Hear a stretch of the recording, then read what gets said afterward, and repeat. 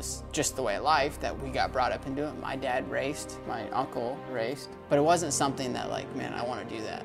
I'd tell Ryan all the time, try harder, put more effort into it. I was on him a lot, pretty hard on him. If I didn't do something or I didn't want to ride, my dad would tell me to get back out there and keep riding. And I didn't talk to him for like 8 months, a year. Everybody is in Ryan's ear telling him what to do, you know, and Ryan's trying to grow up. He wants to be independent. It was miserable. How do you train? Now that you're a top dog, do you feel more pressure? What is the biggest misconception of your sport? You have all those people that come up to you and say, oh, I wish I had your life. Well, it's not as glamorous and easy as it looks, that's for sure.